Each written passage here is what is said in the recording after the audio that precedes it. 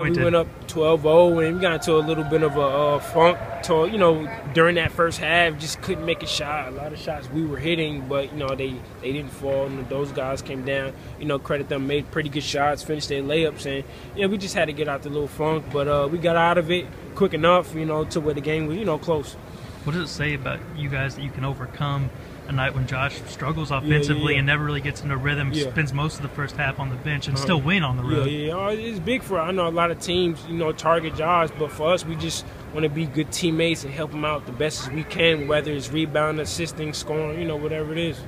What did you do to kind of help push through? Mastella has a couple of big three-pointers. When you fouled out, I think you had the game high 15. What was working for you later?